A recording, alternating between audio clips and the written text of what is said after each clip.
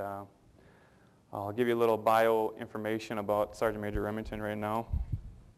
Command Sergeant Major Remington is married to his wife Lisa and has three children, his son Kevin Jr., Corey, and Scott. He joined the Army in 1982 and was initially part of an island invasion force to the island of Grenada. He's worked extensively in Central and South America with the Army Green Berets. Since then, he joined the National Guard, North Dakota National Guard, being the first sergeant of Border Patrol Operations and of the 957 Multi-Role Bridge Company, which is my unit in Iraq. He is currently assigned to Joint Force Headquarters, North Dakota National Guard as a Command Sergeant Major.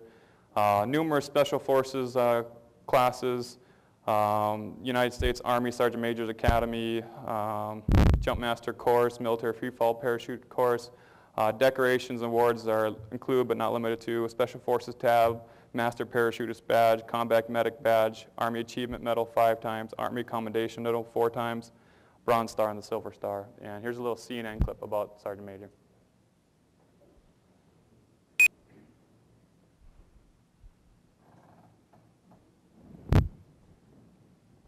In Heroes tonight, the incredible story of Sergeant Kevin Remington. Now, he put his own life on the line to save the lives of his fellow soldiers in Iraq and earned a Silver Star for his bravery. Casey Wyan has the story. Kevin Remington's been in the military for more than 20 years. Last July, his training was put to the test in Iraq. Delivering supplies to a river patrol, Remington's convoy was bombed. The blast severely injured 2 soldiers, trapping them in their truck. After that, a full-scale firefight erupted. You have a window of opportunity where you either do something or you do nothing, or you get paralyzed by the thought process. Rather than leave the area, Remington made a tough call, ordering his machine gunners to keep up the fight so he could rescue the soldiers who'd been hit. I just told them to hold tight, you know, that we were going to get him out of there. Just hang in there. With bullets flying, Remington got the severely injured soldiers out of the vehicle and out of the so-called kill zone. Although he put the lives of other soldiers at risk, Remington says he has no regrets. If soldiers don't have the confidence that they're going to be, somebody's going to come back for them, they may not fight as hard. The driver of the vehicle died of his injuries, but the actions of Remington and his fellow soldiers saved the life of Specialist Brandon Erickson. He cares about his troops just amazingly. He's the epitome of an NCO. He's a great guy. I was so glad he was over there with us. The military has honored Remington with a Silver Star for gallantry, but he is humble.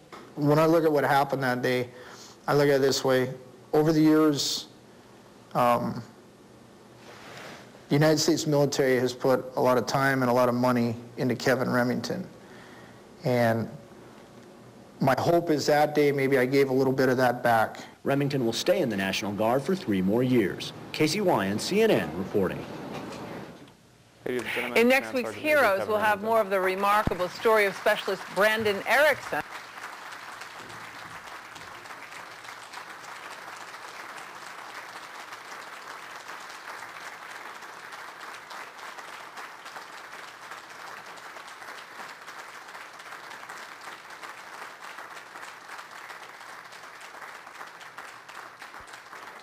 Thank you. Are we hot? All right. I really appreciate that, and I will accept that warm reception on behalf of all the folks that have served, are serving, and continue to serve today over there, regardless of what your feelings may be about current events. I think you got to take your hat off to those folks that go and do a job that they're asked to do and do it to the best of their abilities. So I do appreciate that.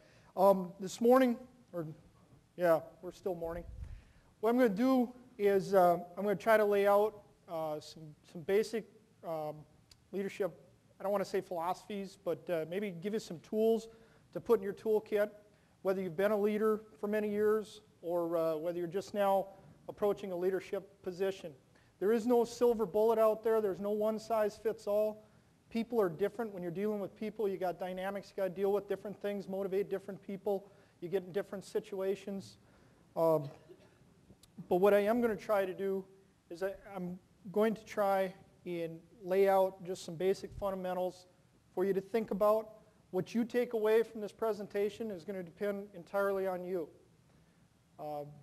My hope is that if you give me 30 minutes of your attention, that what I will give back to you is something that you can take away from the presentation and use sometime further down the road.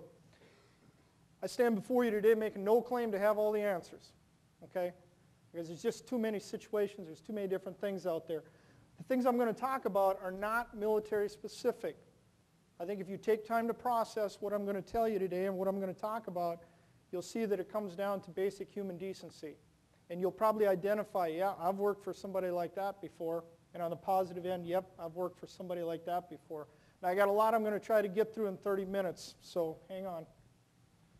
People deserve best leadership you can provide. Real quick before we get into talking about crisis leadership specifically, I want to point out that there is a difference between management and leadership. Resources are managed. People are led. While it's true that people are a resource, okay, and that resource can be managed, that's true only from the perspective of how many people would you put against, or what type of skill sets that your people have would you put against a given task in your organization. That's management. What motivates those people to do the best that they can and to be as good as they possibly can is the leadership that you will provide for them. There's been a lot written about leadership over the years. And again, not standing up here before you as some self-proclaimed expert on it, but what I will say is a lot of it has been written by people who have studied leadership extensively and quite possibly not been in that leadership position, don't have the experience to put with that, or it delves into an individual's leadership philosophy that they sat around and thought about for years and years and years because they quite possibly didn't have anything better to do. What I'm going to tell you is both of these have merit, but it comes back to basics, it comes back to fundamentals, just as athletic competition or anything else that you do in life. When I talk about the fundamentals and the basics, as I go through, you're going to see that we can draw up these really complicated things that no one really understands, and we're so much better off if we just get a set of principles that we guide ourselves by, and then it always gives us some place to come back to when things get confusing or we get in a crisis situation. Formal and informal leaders are needed for success. It's not about everybody that's just in that leadership position. It's not, the leader doesn't make things happen, okay? They kind of guide things. But you need people that step forward. These are the people that, that take initiative to make things happen for you in your organization. And again, these are not military-specific concepts. These apply to the educational world, and I can go there. Both my parents are educators. It applies in corporate America, and it does apply in the military. And I'm going to talk real quickly about just some informal leadership, some examples of that. And this goes to speak to why people deserve the best possible leadership that you can provide. Jon Fettig, as previously stated, was killed that day. Jon volunteered to go over, didn't have to go. Jon had just come off a convoy. Because of the amount of equipment I was taking on that convoy that day, I went to him and said, hey, need a bigger vehicle. You got a vehicle, need you to pack back up. He was thinking he had a couple days, basically to regroup. I didn't give him that. No problem, Top, whatever you need. Okay? When people see things like that, the people next to them, the next time they get asked to do something that's maybe a little extra, they reflect back on that action of that other individual, their peer group who was in an informal leadership role in that situation, and they hopefully will do the same thing. So these informal leaders are really important. Ken Hendrickson was killed along with Keith Smetty. There may be some folks in here that knew Keith Smetty. Keith Smetty was a student here at NDSU. I'll come back to Kenny just for a minute. Kenny worked in the Bismarck public school system. He wasn't a math teacher, but he was the kind of guy that you would find out in the hallway helping kids with their math in between classes. Okay? That's just the kind of guy he was. He actually did teach math for a few years. That is my father. Did he? Welcome. Glad you came here. That was the type of guy that Kenny was. Okay? He would help you out whatever you needed. Okay? Now, Keith Smetty was part of the Big Brother program down here, okay, in Fargo, and helped folks out. That day, when those guys were in Ar Ramadi, there was a mission for one vehicle to go to Fallujah. Kenny said, you only need one vehicle, I will go.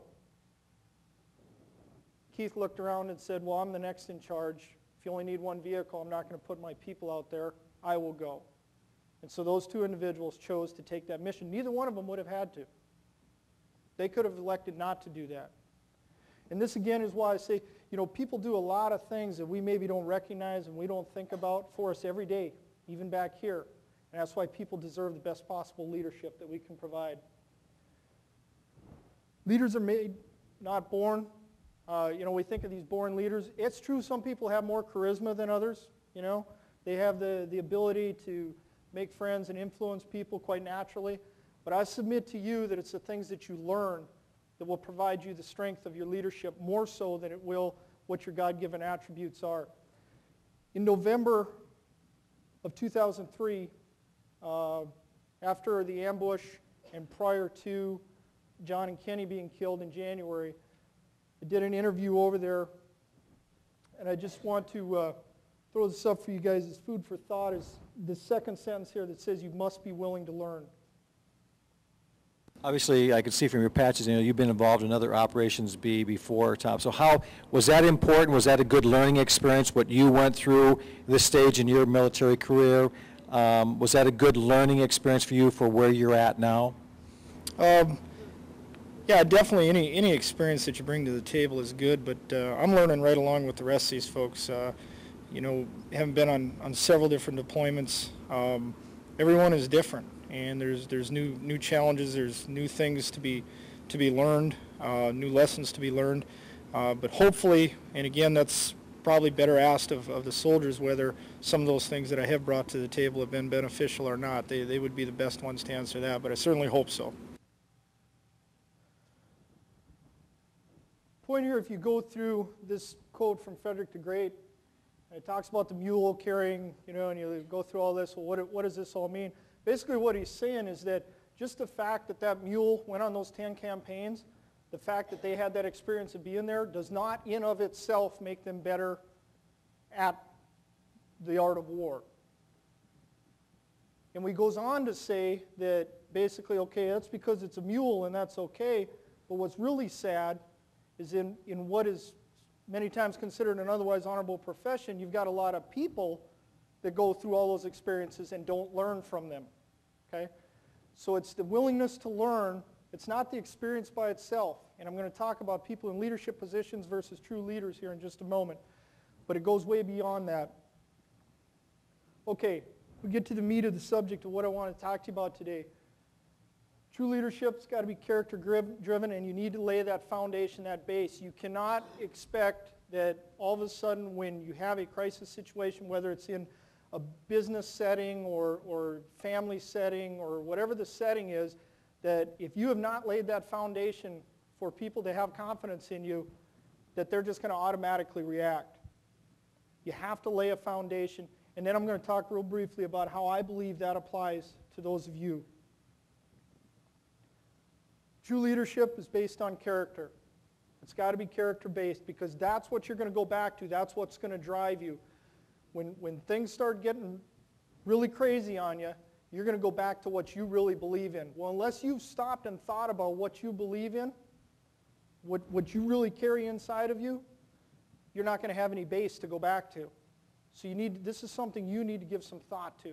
What are those things that are truly important to me and what do I believe in? And your character can be developed. It's not something that you just either happen upon or you don't. You identify weaknesses in your character and you work to improve on those. I'm going to give you what I believe to be the three fundamentals of character-driven leadership. First one is courage. Now, when I talk about courage, I don't want you to think of always a physical danger type of courage. I'm talking about moral courage, okay? And it crosses over into the physical. I'm talking about moral courage to do the right thing. You can see up there 3 times a verb removed from the Latin word. It's the Latin word cor, meaning heart. So you have heart. You got to have heart if you're going to be courageous. I can't stress this enough. Integrity is a foundation for trust. You've got to be honest with people. And on top of all that, you've got to have the desire. If you look at these three things, these are things that you can all work on within yourself to make yourself a better leader. We'll go in a little bit of detail. You can see here, no decision is going to be liked by all. It's no different than if you're making a decision with a bunch of friends to go do whatever activity. There's always some discussion about how you should get there, how long you should stay, what you should do when you get there, et cetera, et cetera. It happens even in small familial groups that not everybody's going to agree. Well, accept the fact when you're in a leadership position that not everyone's going to like every decision you make. In fact, probably no decision you make is going to be liked by everybody. And that's where you go back to your character, you go back to your base, you make decisions based off of that. And then you're good to go. Do the right thing when no one's looking, because a lot of times when you think no one's looking, someone is. Okay? And that's when you truly know you've got it, is when you will do the right thing when no one's looking. You'll do what you would have done had you been directly supervised. Therefore, people will start to trust you also. And this is whether you're in leadership or you're one of the subordinates. Risk, again, it doesn't have to always equate to physical, bodily harm risk that I'm talking about. It might be one of you people that works for you has a recommendation, and you feel that the leadership is not going to be receptive to that recommendation, but you feel it's a good recommendation. Do you tell them to just go forward? Yeah, go ahead and take that on up there, and we'll see what happens with that, okay? Or do you accept some professional risk and go along with them and say, I believe in what this person is proposing here, and I believe it's a good idea. Accepting that same level of risk of not being accepted by the upper echelon leadership in your organization. And it goes into the physical again. It does cross back over there, but I want to make sure that you're not thinking just in these small terms. We talk about the ambush that day, and it serves as somewhat of a case study for some of these points, but the purpose here is not to equate this all to military operations. Discipline equitably those you like and dislike. Sometimes that's a tough go, okay? Because we like people, but you have to. Encourage and integrity to tell people the real deal. Again, we'll get back to that integrity. So much of that is based off of that. We have courage. I've talked a little bit about character-based leadership and how, being brave, if you force yourself to do the right thing, even when you have some concerns, that will strengthen your character. It will make you a stronger leader. Courage being one of those. These are all related. Here's the problem we have is when we throw in fear. Now here's what I'm going to tell you about fear. Fear is natural. Fear is not bad. Do not feel guilty. Do not ever feel guilty because you sense fear. It means you have a brain. Your body is saying, this is not a good situation. I have some apprehension about this. Okay? It's what you do with that fear that counts. Do you overcome that fear, or does that fear overcome you? And you may have such a physical response to that fear with the adrenaline and everything else that it's going to be more difficult. We're all different. We're different people. We respond to different stimuli. Okay? But I don't want you to feel that you can't go forward because you're sensing this fear. Don't let that hold you up. Overcome it. Now we hear a lot of terms that are used. We talk courage. We're talking, we hear the term heroics. I'm not even sure I know what that word means anymore, to be honest with you, because of some proper usage, some improper usage, I feel. But what I can tell you is people can demonstrate heart, okay? And that heart goes back to what do they believe in? What's inside of them?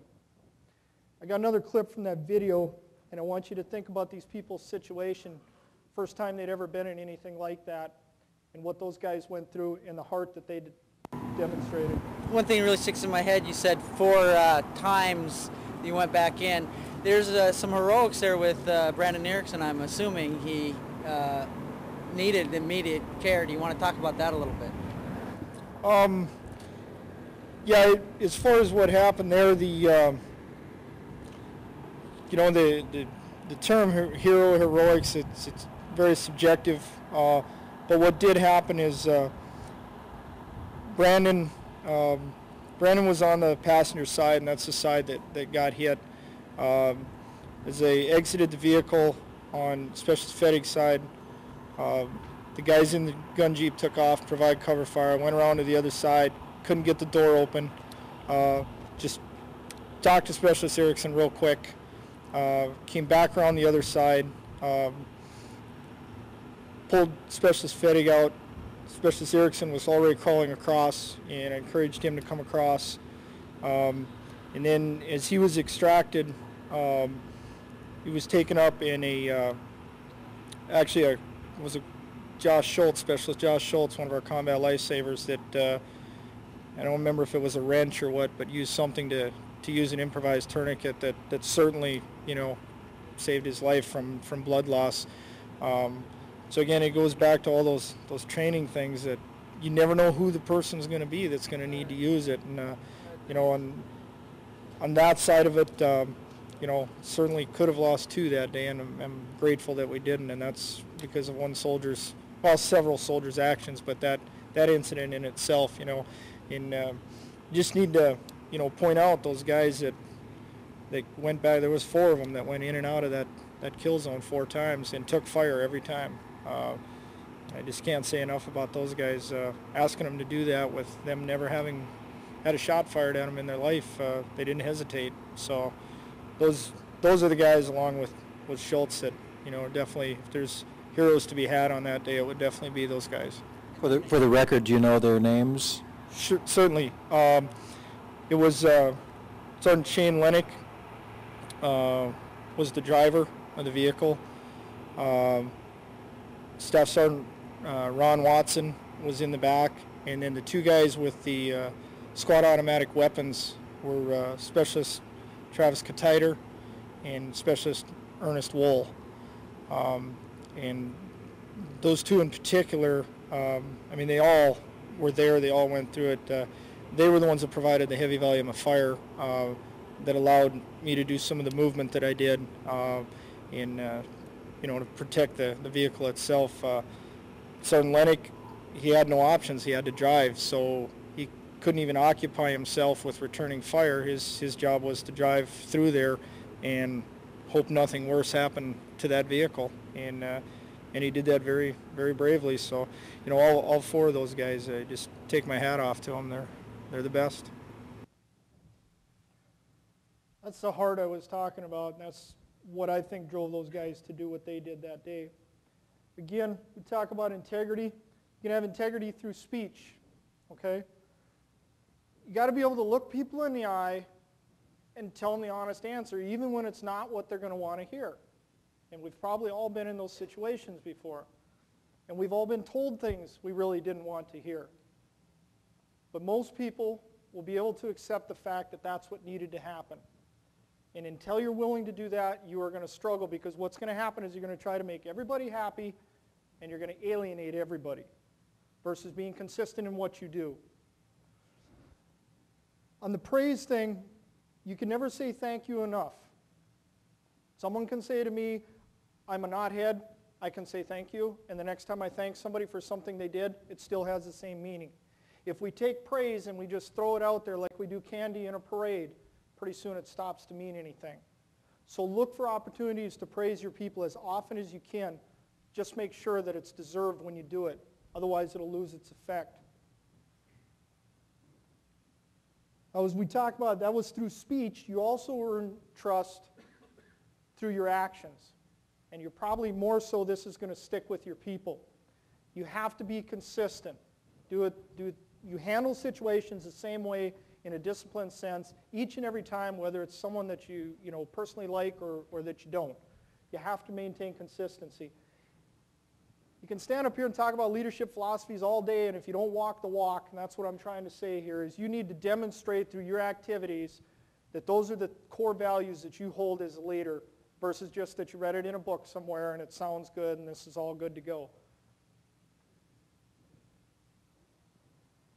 These are some of the ways that you can demonstrate, and I won't read the laundry list to you.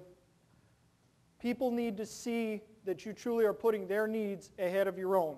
Not their wants, but their needs. Because wants and needs are two different things. We all want all kinds of stuff, okay? But what we truly need is a smaller package. We need to make sure that we satisfy those needs that our people have. And we try to satisfy as many wants as we possibly can. You see, it's a longer laundry list through deeds than it is through speech. So it's more about what you do than what you say. And lastly, you got to have the desire. Remember, it was courage, integrity, and desire. You got to work as hard or harder than you're supported. When you get up to the top, that doesn't mean you sit down, okay? That means you keep striving hard. You need to be goal-oriented. If you set your people up for success, you will in turn set yourself up for success. If you spend your efforts trying to set your people up so they look good and they're successful, you will in turn be successful. I just want to go through this real quickly. There are some in leadership positions who are in leadership positions but not true leaders. Many people are true leaders that are in leadership positions, but some have risen there either because they've gone to the requisite training for it, or they've been in the organization so long, or whatever the case may be. And you have some of these people in leadership positions that will avoid controversy, they try to be popular. Your true leaders will make the right decisions based on their character on what's good for the organization. You'll have some in leadership positions, there's a hot button issue, they'll throw everything at it just so they can look good for whoever their leaders are. The true leader is going to take a long-term approach at what's good for your organization and your people, and they may not even reap the benefits of that program or that process that they institute. It may come to fruition years down the road after they're gone, but because they have a genuine interest in you and the organization, that's the approach they take. I've talked about risk. Get to spotlighters. That's the one that says, look at me, I have arrived. I suggest you look for opportunities to spotlight the people that work for you, and that in turn will come back to your benefit. It gives them a sense of being, a sense of belonging, okay? They don't sit and relish in the fact that you've arrived at a certain position. Instead, you need to, by virtue of the fact that you've been given that trust with that position, you need to strive every day to prove that you were the right choice to be put in that leadership position. That day, there were no good options. And we could go in through a case study of different things that happen, human dynamics, and we could spend an afternoon on that. But what I will tell you is that however imperfect my character is, and it is, I, like everyone else, have my character flaws that I work on to make better and to improve. But it was what I believed in, that I would not leave those people back there. Those people were not going to come off the hill and get a hold of my guys. They were mine, they were hurt, and I was going to do everything I could to get them out of there. Not me alone, but I was the one making the decisions. The only reason that I believe those other guys is because I left the vehicle fairly early and stayed on scene and told them to go do this, go do that, and they did it, without hesitation. The reason I believe they did that is because they had the trust. I had never lied to them. I had told them a lot of things they didn't want to hear. I made them do a lot of things they didn't want to do. But I had never lied to them.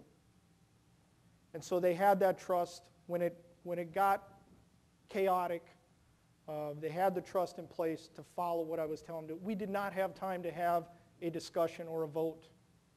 We needed to do things, and we needed to do them now.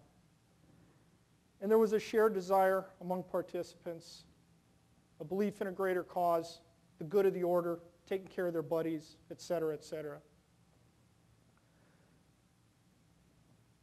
I just want to throw these things up for those of us in leadership positions.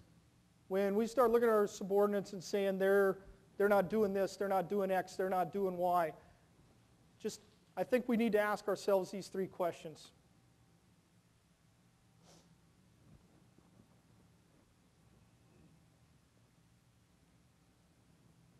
We got one more quick clip, and we're almost there. I know you guys are up against the clock, and I apologize. But I got one more quick clip that speaks to my belief, and I'm speaking more to the student population at this point, my belief in you and people of your age group. And I want to share that clip. It's from that same interview. There'd be a message that you'd want to give back to the moms and dads husbands and wives of the soldiers here, of what you've seen in the past 5 or 6 months.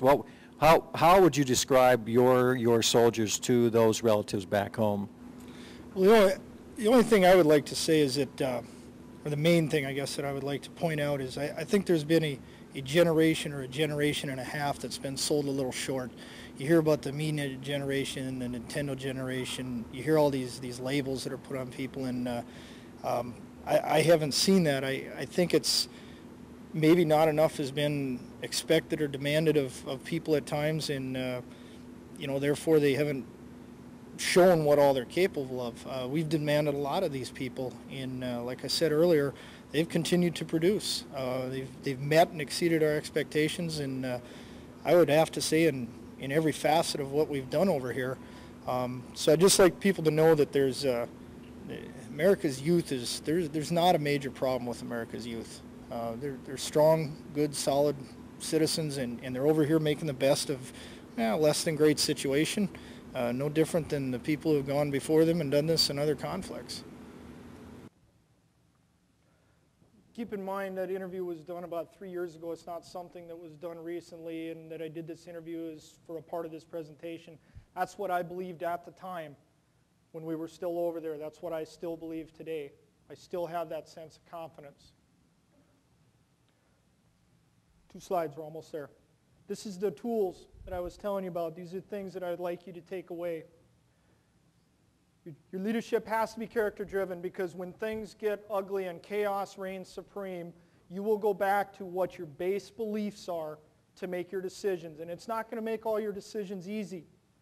But at the moment of truth, some clarity will come to you. Again, I had so much information processing at that time. What did I go back to? They're mine, they're hurt, and I'm going to do everything possible to get them out of there. Again, not me alone, but I was the decision maker. I had to go back, I had to put all the clutter away, all the noise, and I had to go back to my core belief system. And that's why I'm encouraging each of you to develop that in yourselves. You can develop your character. You got to be willing to learn, but leaders are made, not born. And be that true leader. Don't just be in a leadership position. This last one, again, speaking more to the students in here, I mean, there's no way around it. The rest of us are getting old, and at some point, we're going to pass on, or we're just going to move out of these positions. You guys are the leadership. So when you hear these labels, it's noise. Okay? Ignore the noise. Start preparing yourself today. I'm going to give you 3 quick thoughts on your way out the door. This is like, you're going through the drive-thru at McDonald's. This is what you put in a bag and take with you. The youth of today are like the youth of yesterday, in that they will rise to whatever level of excellence we demand of them. So again, I'm a believer in youth. Does that mean you get a free pass? Does that mean your standards are lower? No. It means I believe you're capable of so much that I'm going to demand this of you, instead of shrugging my shoulders and saying, that's this new generation. When in charge, be in charge. When you're placed in charge, people are looking to you to make decisions. Be in charge. Don't ask your people to do anything that you haven't done before yourself, or you're not really, truly willing to do. And keep in mind that the less than perfect decision is better than no decision at all. And you truly are the future of this nation, and I believe this with all my being, that, again, talking to the students, the younger generation, that nothing good happens in this country without you as a part of it. Do not accept mediocrity in yourselves. Continue to demand excellence of yourselves, and continue to do the best that you possibly can in whatever capacity you're serving. I want to thank you. It's been a great opportunity. I want to thank you, gentlemen, for allowing me to be here today. I wish all of you Godspeed in your future endeavors. Thank you very much.